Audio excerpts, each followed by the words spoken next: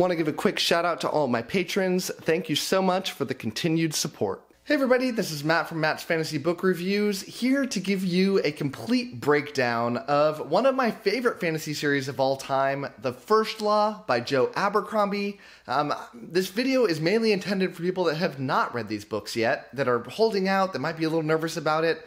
Let's break it down without any spoilers and talk about it and try to get you a little bit hyped up on this incredible series. So, what is The First Law? This is a 10-book series that's broken down into 2 trilogies that bookend it. So you've got 3, and then you've got 3 standalones, a short story collection, and then a final 3 trilogy to end out this whole series. It spans a great length of time. The first book is The Blade itself. This is the story of a few different people who have point of views that come and get weaved together, but they're also their own individual stories that happen throughout. The first POV is Logan Ninefingers. This is an infamous barbarian who's finally run out of luck, and he's left for dead when this book starts out. Every now and then he involuntarily turns into this split personality where he's the Bloody Nine, and he's like this seemingly unstoppable killing force who can't really differentiate between friend and foe.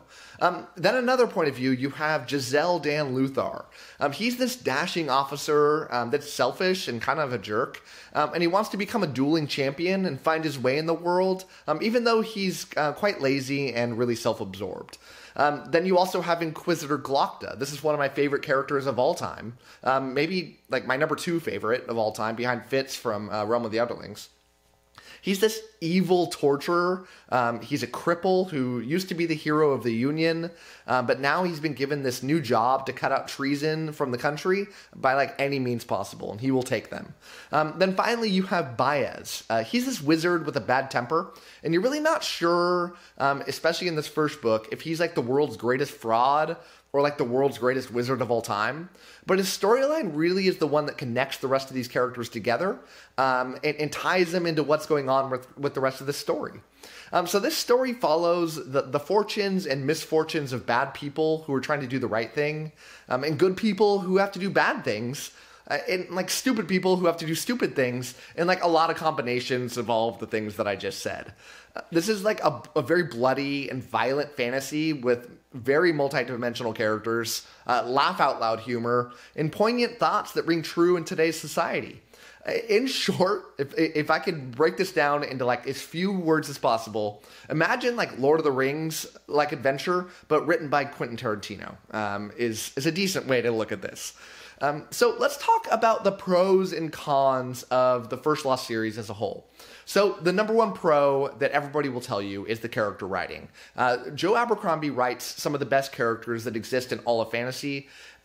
Top to bottom, they're wonderful. Now, I don't like them all. You're not supposed to like them all because this is a rather dark story, but they're incredible. And he brings them to life in such an amazing way. They're so unique from one another. They feel like real, like living, breathing people. And it's just incredible the way he's able to write these people, and especially so because he writes these series and these books.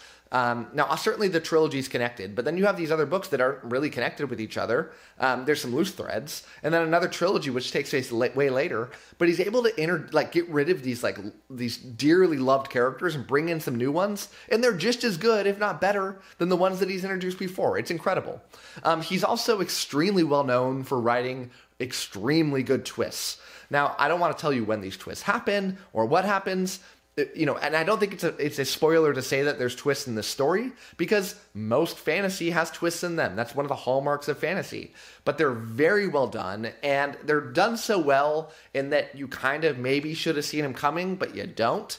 And they twist the story up on itself, and they make you want to finish up and go reread the story because of the new appreciation that you'll have for this new way of thinking about these books. Now, the writing quality. Joe Abercrombie is a master writer. And, I like to differentiate writing quality from really good authors themselves, because I find somebody like Brandon Sanderson, who I'm sure you all know, not to be like the highest writing quality author. Now, he's incredible. I love him. He writes some of the greatest fantasy stories that have ever been told. But does he write really high quality writing? No. Abercrombie does. Abercrombie is, one of the titans of fantasy, And it's not just like the way that he writes prose, but the way that he ties in these stories with this deeper level of thinking is very good. Now, another really positive thing about this story is that it somehow combines a really dark story and a really funny story at the same time. Now, it's certainly more dark than funny, but you're gonna, unless you just don't have a sense of humor, or your just sense of humor totally conflicts with the way this is, but it's very funny. And it does have a darker humor to it. It's not going to be like these moments that are like slapsticky moments, although there's some. But it's really dark comedy, and it fits in really well with this darker story. The action sequences. I believe that Abercrombie is the second best battle writer all in fantasy. I think that, John Gwynne's a little bit better. But Abercrombie's amazing. He writes these battle sequences, and he does these moments in them that are so vivid. Like, you'll never forget these sequences. And he writes these incredible, moments. In one of the books, he writes this large sequence over many pages following a random soldier in this battle who's, you feel like you're going along this war with him. He gets killed. The POV switches to the person that kills him. He goes, he gets killed, it switches. It does this a bunch of times. It's amazing. I've never read anything like it before. Just super incredible. This also is very quotable. You're going to hear some quotes here that I will not ruin now. But if you've been around the fantasy scene at all, these are going to pop up and you'll be like, oh, that's where this is from. You're going to want to use them in real life. I mean, they're very, very quotable and awesome.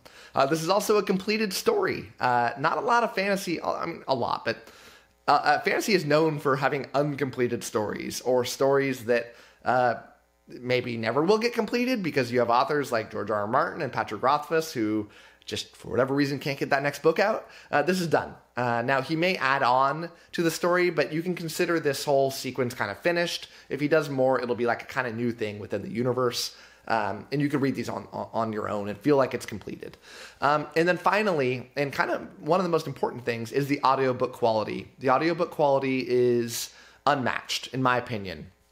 The narrator is perfect and brings to life the story in a way that you will not get out of the text. Now, I fully believe that in almost all circumstances, it's better to read a book than to listen to a book. Now, I do listen because I drive and I like to read stories, and I like to consume stories in any format, and I can't physically read a book while I'm driving, so I listen.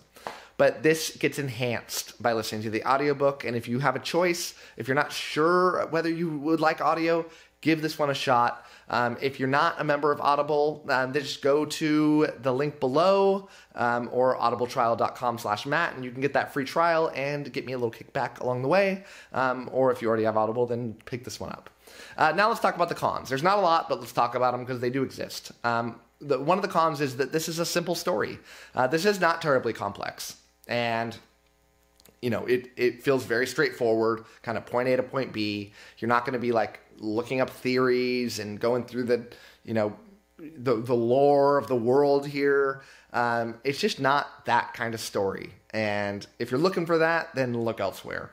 This is also a rather simple world. Now, when you look at the map of this world, they're unofficial maps because Abercrombie doesn't really believe in maps, but most of the conflict happens in very isolated locations. You're not going to get wrapped up in this, global conflict. A lot happens in a few set locations, and it just doesn't have that epic feel to the story that a lot of other fantasy has. This is also rather slow, especially the first book. The first book takes a while to really set the stage before things start firing off. But you're not going to get, action-packed right out of the gate here. It's got a slow burn. It does burn, but it takes a little while to get there. And then finally, although I think this is a pro, a lot of people may not, but this is a really grim, dark story. There's a lot of dark, evil people in this book, a lot of people that do irredeemable type things that are going to make you want to root against them. And yeah, it's very dark. It's kind of probably the most famous grimdark book. Now, the definition of grimdark is very contentious. I think Joe Abercrombie might not even label his books at grimdark, but I think most people would. But yeah, just expect a very dark book. So let us now talk about some reading tips. Now, I know this sounds silly to say reading tips because it sounds super complicated, but I do have some things that you should know before you get into this. One is, even though this isn't super complicated, especially if you're listening on Audible, I can kind of get lost over time, and the wiki here is very good. When you finish a chapter, if you get to a new chapter, this new POV, and you're like, where was this character? Hop online. The wiki's awesome. Just read like the chapter summary of that character before that scene. It'll refresh you. Not going to spoil anything. Very well done. I also highly recommend that you read these in publication order. Now, this is almost always what you should do. But I've heard some people saying, like, can I skip the standalones? Can I skip this, skip that? Don't do it. Just read them all. Straight order. Don't mess around. I've heard some crazy people that have like read the final trilogy and then read the first one. And while you might get some interesting perspectives from doing it that way, certainly not what I would recommend. Now, I mentioned this earlier, but definitely listen to this in audiobook. Or if you really like to read, then do both. Do the immersive reading thing where you listen to audio while you're reading. That would be awesome. Probably the best way to go about this. And finally, there are no maps in these books, but it will capture your imagination a little bit more if you do look up the unofficial maps. So just Google First Law map. There's several different versions of them. They all look kind of the same. But yeah, look it up and gaze it in, read a few chapters, and then look at it. It'll help you feel like there's a bigger world and more interesting here. So now let's talk about the 4 different types of books here and kind of break them down a little bit. So first you have the First Law trilogy. This is by far the most popular. And this is a beginning, middle, and end to the story. And you don't have to read everything else. It certainly fills things out more. But you have this trilogy that is The Blade itself, it's Before They Are Hanged, and The Last Argument of Kings. The Last Argument of Kings being one of my favorite books that I've ever read in my entire life. Then you have 3 standalones. And these standalones are important to read because they really flesh out some characters that you're going to meet in the final trilogy. But they all are very standalone stories. First, you have Best Served Cold. This is a very classic revenge tale. It's the most different, I think, from all the rest of the books because it follows like almost all, maybe all, one point of view. And it's not very complicated. It's just, in the first chapter, a bad thing happens, and the person who has something bad happen to them pledges revenge against a bunch of people, and you kind of know that they're all going to get picked off one by one, and you're going to have a fun time along the way. Then you have The Heroes. This is a very interesting tale that follows a 3-day battle. So the whole book is about this battle. There's not a lot of setup. There is some, but then the battle's off, and you're just going to be reading about every single part of this and get immersed into a wonderful, it almost feels like a historical book, but with a lot of like vivid imagination built into it, and it's extremely well done. Then you have Red Country. Red Country is like a fantasy Western book. It's very interesting, and you get kind of some flashbacks to some other characters that you've seen before, and again, good stuff. Then you have a short story selection. This is called Sharp Ends. I think there's 13 different short stories here. Some are great, some are okay, some are bad, but they all kind of flesh out this world a little bit more. Then finally, you have the Age of Madness trilogy. This is a trilogy, 3-book series, that's A Little Hatred, The Trouble with Peace, and The Wisdom of Crowds. This follows basically the next generation of people from the first trilogy, and it kind of located in the same place, but I can't ruin anything. I wish I could, but yeah, just a new story. Okay, so now let us talk about these books and let's rank them. My personal taste on these 10 books and where I'd put them. So the first category that I will have, and there's only one book in it, and this is the okay books. And it's obviously number 10, and this is Sharp Ends, the short story collection. Yeah, I'm just not a big short story guy. And I don't think you're going to find anybody that thinks that this is anything other than the worst book of this bunch. And it's the only one that you can skip. I don't suggest you do. It's fun to read, especially right before you read Age of Madness. There are some fun tie-ins. But yeah, it's okay. Then you have the ones that I'd say are good. And number 9 is Best Served Cold. This is the revenge story. It's just too basic for me to rank that much higher. I did like it. I had a fun time, but it wasn't amazing. And you have this promise at the beginning of the book of what's going to happen, and then it happens. So yeah, just not what I would expect out of a book that's really known for a lot of twists and throwing you around and having you guess, and yeah, it's just very straightforward. Then at number 8, I have The Heroes. This is the other one of the other standalones. It was hard for me to connect with this one when I was listening on an audiobook. Now, I love the audiobook narrator, but there's so much complexity to what's happening. I would have really, I think, liked to have like a map in front of me where I could really just track things and plot them out. I'm that kind of reader, and I can't do that while I'm driving around. So, if there's one book that would benefit by reading the physical version and the audio at the same time, more than anything, it is The Heroes. Now, these are the books that I would consider very good. Number 7, I have Red Country. This is the last of the standalones, and yeah, it's really good. And I like Westerns. I've always been a Western guy, and there's this weird crossover between fantasy fans and Western fans. I don't know why there is this weird crossover between the two genres, but if you've never read a Western and you're really into fantasy, there's a chance that you might like Western books, because it just appeals to the same part of the brain for some reason. But yeah, really fun. Then number 6 is The Blade itself. This is the first book, and it's unfortunate that the first book is not better so it can hook more people, because I think a lot of people read that first book and go, yeah, it's good, not for me. But you got to keep going to really get to the incredible books, which are the next 5. So number 5 is Before They Are Hanged. This is in the First Law trilogy. This is the next book in the series, number 2. And the reason that I can't rank this one higher is because what happens at the very end of this book. It's very much the definition of a middle book syndrome, and it kind of takes this classic fantasy trope that I can't say because I don't want to ruin anything, but flips it on itself. And if you don't know what I'm talking about, come and join the Discord channel down below, and I'll talk to you about it all day.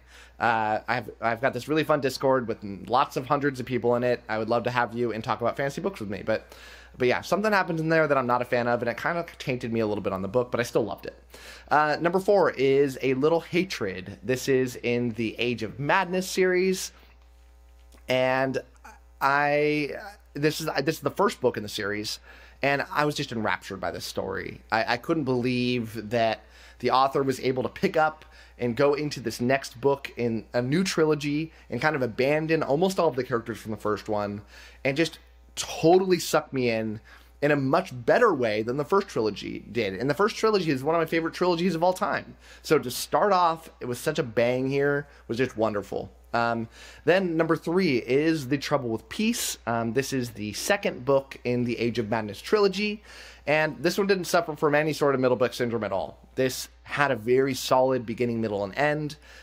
It didn't finish the story out, clearly. There's another book here, but it can be read and feel like you're complete. It took things in a wonderful direction. This take on... Oh man, I wish I could spoil things, but I'm committed to not spoiling. But the main kind of theme of the story and the thing that it's doing in it, I thought it really advanced that story in a wonderful way. Number 2 is The Wisdom of Crowds.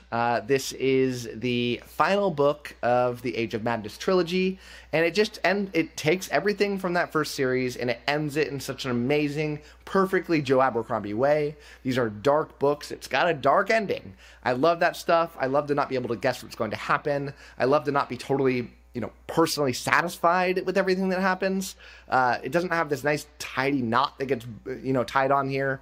It's just a wonderful ending. And first is the final book in the initial trilogy, The Last Argument of Kings. This is the perfect ending that I could ever dream up. It's a perfect book from beginning to end. It has one of the greatest twists that I will ever read about, ever. It's got multiple of them, but one of them is just mind-boggling to me. To this day, I'll never forget the feelings that it evoked in me. And yeah, it's just wonderful. So that's all of the books ranked, and that is going to do it for this video. So I hope, if you've never read this series, that I've at least convinced you to give this a shot.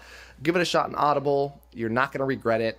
I hope you enjoy it. If you want to chat about this, check down in the comments, let's talk about it, or join the Discord and we can go into a lot more detail. So, thank you so much for watching this video, and as always, happy reading to you.